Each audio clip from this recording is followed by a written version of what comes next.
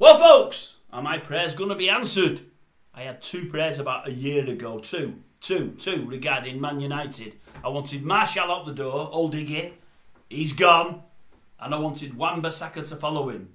Word is that Galatasaray are after Aaron Wan-Bissaka. I hope and pray that he's down the road. I know many of you like him. Trust me, he's not good enough. He's just not good enough. With a bit of luck, on his way to Galatasaray. And they say the rumours are that Mourinho may be after Casemiro as well as Lindelof. I think the Lindelof deal's pretty close. Casemiro, it's 50-50. I'm not so sure he'd want to go to Turkey, but you never know. And lastly, I'm reading today and it worries me. I've read the same story a week ago.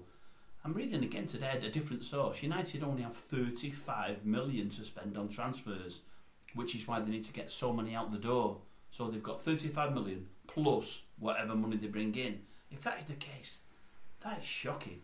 We know there's the big FFP purge on at the moment, but if that's all we've got to spend with the money that we generate and the fan base that we have, it just shows how much money we've thrown away. I mean, we know we've spent too big a money on transfers and on wages, but it must be even worse than anybody thought. If that's all we've got left at the start of a new season, we were hamstrung in the winter window a few months since.